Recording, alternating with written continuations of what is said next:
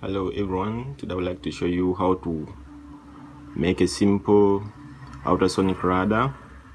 Most people call it a radar, but actually it's a sonar system because radar usually uses radio waves, but in this case this one is using sound waves, so it is supposed to be sonar, but since the common term is radar, then let me also use radar.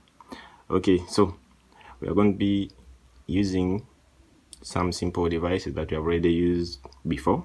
In this case, we are going to use our ultrasonic sensor, the HCSR04 sensor, and we have it mounted on a servo motor to help it rotate.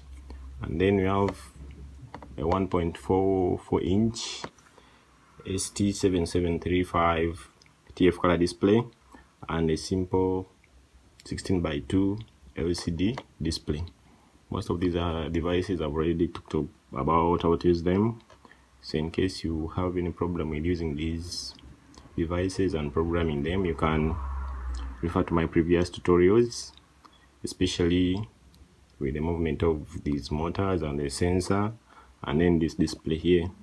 So I'll put a simple schematic to show you how the setup is done, and yeah, there's really nothing much apart from the setup. And then from there you can upload the code. I'll put the description with the link below so that you can be able to access the code and the schematic and try it out on your own.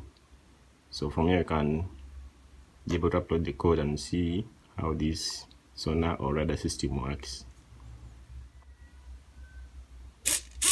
So the code is now uploaded, and as you can see, we're having here on this TFT display, we're having those green lines. They are representing the movement of the ultrasonic sensor, and the red lines represent detection of an object.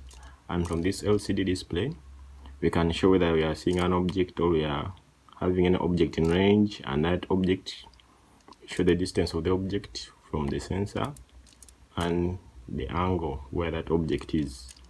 So if there's nothing in range, we are going to show that there's nothing in range. So as you can see here, it keeps on moving clockwise to 180 degrees, and then it moves anti-clockwise 180 degrees. In each case, just observe the movement of the green lines and the red ones. So if there's nothing in range, you won't see any red lines, and when there's something in range, the red lines will appear. So that's how our simple radar is working. Hope you've enjoyed the tutorial.